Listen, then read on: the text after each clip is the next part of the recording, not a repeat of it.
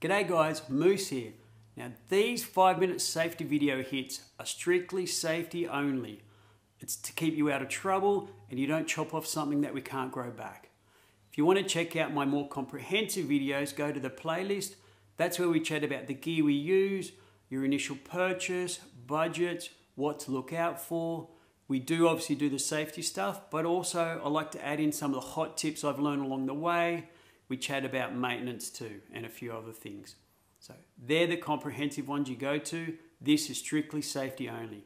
I want to keep you out of harm's way and I want you guys to be nice and safe and confident. All right, let's go. Sawdust and Chrome. Sawdust and Chrome.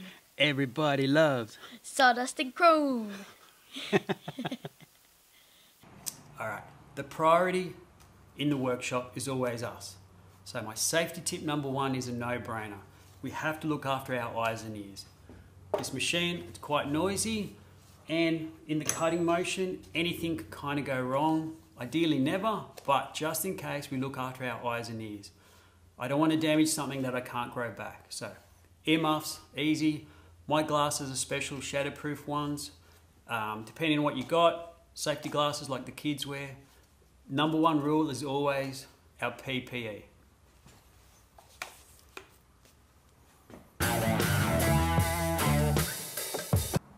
Rule number 2, like I've explained, it has a safety switch on it. You can't accidentally fire this machine up without doing 2 separate actions. So you've got to be careful, but there are some provisions to look after you. Safety switch, 2 actions. If yours doesn't have a safety switch, it's maybe time to upgrade.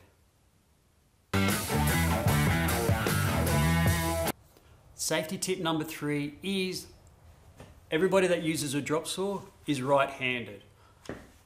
You stand here to the left, you cut down the center, your right hand is the one that always uses the trigger, every time. If you're left-handed or not, this is how you learn. That way you avoid, and I've seen it too many times, where people are crossing their arms over. Horrible mistake, please don't do that.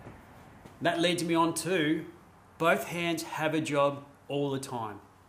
A right hand uses a trigger, a left hand always has a job. I'll explain it a little bit down the track when we make a few cuts. So number 3 is both hands have a job and you're always right-handed when you use it. That leads me to tip number 4. You always, when you use the machine, stand left of center. God forbid something goes wrong, but if it does, it normally happens straight out the back, occasionally forward, but it's usually on that center line. So we stand a little bit left of center.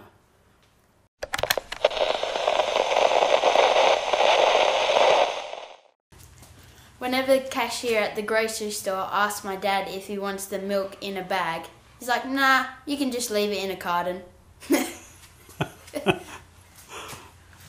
Let's get back into it. Safety tip number 5 is using the clamp. On this guy, the clamp is interchangeable on both sides.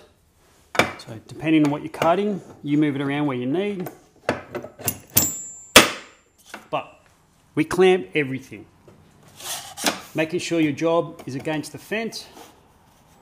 Your clamp is where it should be, and you wind him down. I always put a little bit of weight on my clamp. Give it a couple of tweaks until it doesn't move. I'm trying to minimize things that can go wrong. So it's against the fence and it's clamped. That's tip number 5.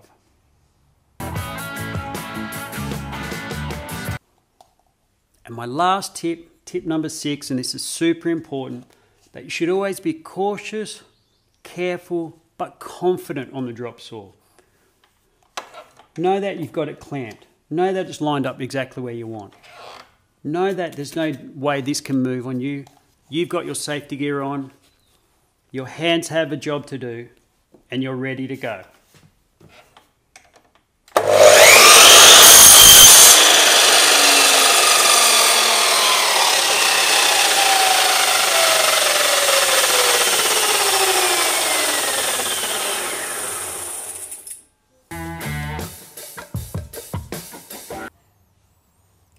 Number 7.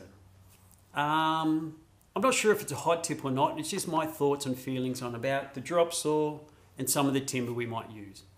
Any timber you've got that if it has a bit of a twist in it or is a bit bowed, I wouldn't use it personally.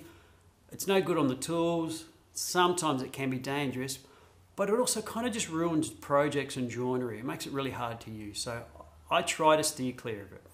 If you have to use it, anything with a bit of a twist in it, it becomes hard to clamp. Anything with a bow in it, make sure you cut it with the bow curling up. The idea is, say, if you cut through it, it bends down, it bends flat, and your saw cut will open up instead of close and bind on the saw. Anything that binds on the saw doesn't end too well.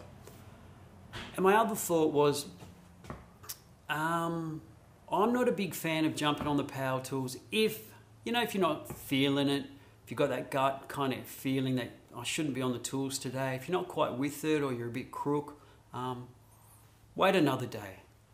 Don't force the issue. Listen to your gut instincts, they're always correct, and that'll keep us nice and safe.